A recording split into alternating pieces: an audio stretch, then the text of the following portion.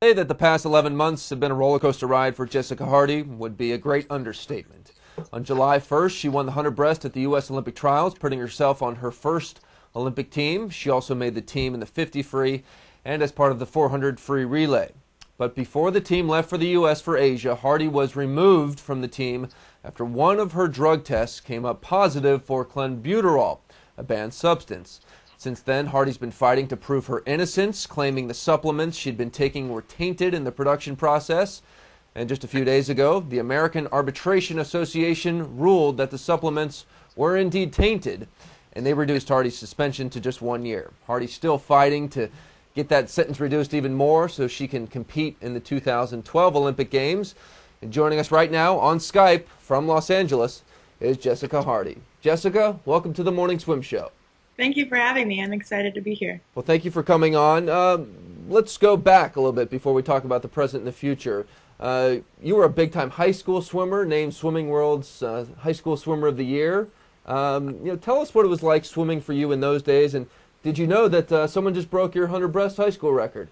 Yeah, I actually sent her a message on Facebook, and it was cool to see to see her, excited about it and all that. But yeah, swimming in high school was really fun. I don't think I ever tapered for a CIF, so just swimming for me at that time was just for fun and for games, and it was just about enjoying the sport, not necessarily about having a stressful, meet to worry about, but it was a good experience.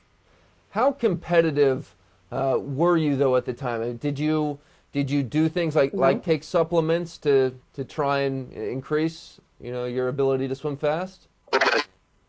Hello? Hello? Can you hear Hello? us? Yes. Okay, sorry about that.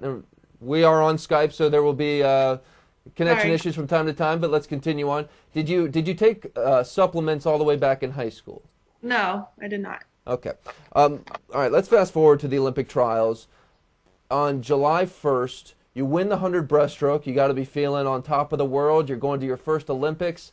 And the test later came back that you were clean after that 100 breaststroke. So what's going through your mind at that point?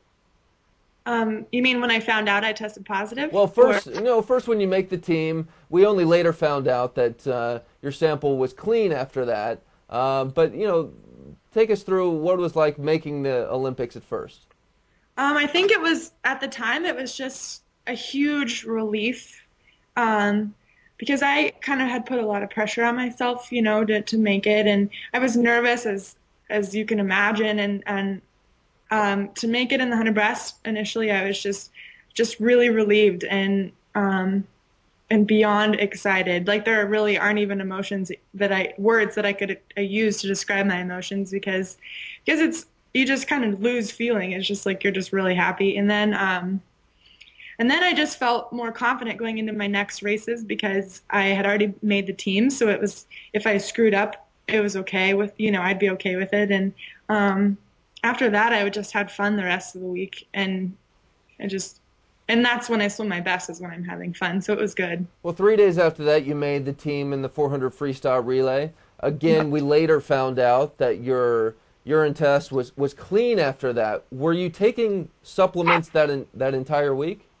Yeah, I was. Okay, so it wasn't until a couple days later after the 50 free when one of the samples tested positive for clenbuterol. So you were taking supplements the entire week. So was it, do you feel like it was the specific supplement you took before that race that was tainted?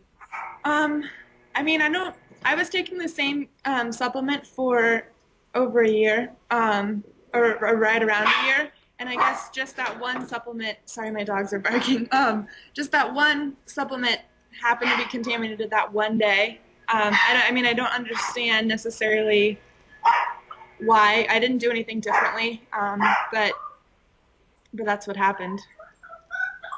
Okay, so then it must have been devastating for you when you were with the team at training camp. And tell me about when the news was broken to you that one of your samples tested positive. I was actually asleep in between practices on, I think, like a Monday. On a Monday, I was taking a nap, and my roommate I was rooming with Rebecca Stoney, and she answered the phone to the room, and and was told that they needed to wake me up. She needed to wake me up, and I needed to go talk to call someone from USADA that something was serious, and I was asleep, so I hopped straight up out of bed and went to the team manager's room and started making phone calls to USADA, and that's how I found out. It was intense. Do you think do you think the clenbuterol helped your performance, even if you did take it inadvertently? If it did, it didn't do a very good job. I mean, honestly, I didn't swim any faster than I had been swimming all year, and I'd been drug tested many, many, many times. And they were all negative. And if I mean I personally don't think it did, because I was swimming faster times in practice. I was swimming faster in meets before that, and I think that I don't think it. I mean, I don't know the scientific, meaning behind it, or if it really did affect me, but I didn't feel that different at trials. What one of the important things now is trying to figure out how long you're going to be suspended for. We'll get into this as well after a quick break, but I do want to ask before we go to the break. Now that you've got this down to a year, do you feel vindicated? Do you feel like like everybody had written you off, but now you're back? I mean, I do feel vindicated, but I feel like nothing has been shown that I didn't know from the beginning. I knew that I didn't intentionally take anything, and there had to be a reason behind the positive test. If the test was valid, first of all, was my first question, and then if it had come from sabotage or from tainted meat or something, we looked at all of the options, and ultimately, when we found that some of my supplements were contaminated, it was more of a relief for me personally, because I just was so confused by the whole thing, and to be able to share that with the public is really nice now, because I feel like I've been kind of like in hiding for a year, and to be able to just share that with everyone else it's just more of a relief. I'm not looking at it as I'm vindicated, because I mean I'm just not looking at it that way. It's just I'm relieved now. Will you ever take a supplement again while you're a pro athlete? Never. Never even beyond that. Do you feel like you were guilty until proven innocent, so to speak, instead of the other way around? That kind of is how my person in my situation is treated, because there was something in my body that showed up in a positive test, which is enough for them to merit me as a doper, quote unquote. And I knew that I had never intentionally done this, but it was kind of just left in my hands to prove to them how it had happened, and it was a really rough road, really, really rough road, but ultimately I guess justice did prevail, so it's nice. Well, let's take a quick break. When we come back, we'll talk more about where you go from here, and we also have some viewer questions for you. So we'll be right back with Jessica Hardy. Thanks.